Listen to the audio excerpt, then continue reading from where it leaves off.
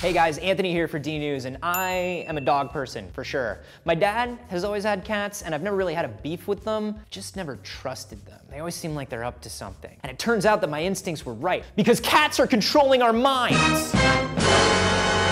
See, it turns out there's a parasite in the stomach of cats called toxoplasma, and when cats go to the bathroom, the parasite sits in their fecal matter, where it spreads to mice. And here's where things get crazy. When the mice contract the parasite, it rides on their white blood cells and messes with the chemicals that cause fear and anxiety. It actually makes them reckless and unafraid of cats. It also makes them attracted to the scent of cat urine. So, the mice run up to the cats eat the mice, and the parasite is right back where it wanted to be, in the belly of its co-conspirator. Okay, so cats are sort of creepy wizards, but we're not mice. So what do we care? Well, it can affect us too. Pregnant women are advised not to keep cats in litter boxes around because toxoplasma can cause a fetus to get sick. But more importantly, scientists think it can infect the fetus and inhibit those same chemicals that it does in the mice, which will then cause the child to exhibit reckless behavior. Michigan State University even found a connection between parasitic infection and suicide attempts. It's been linked to schizophrenia in some tests. Yeah,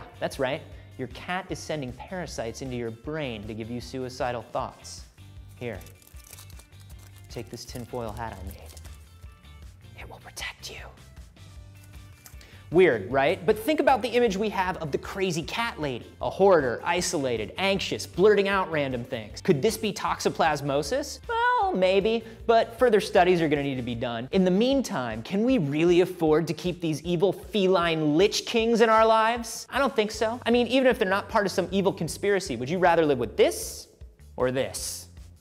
Cat or dog person? I think it's obvious, but let me know down below. And hey, did you catch Trace's video this morning on how tofu improves your sex life? As a vegetarian, I'm just gonna go ahead and say that this is legit. Check it out and subscribe for more DNews.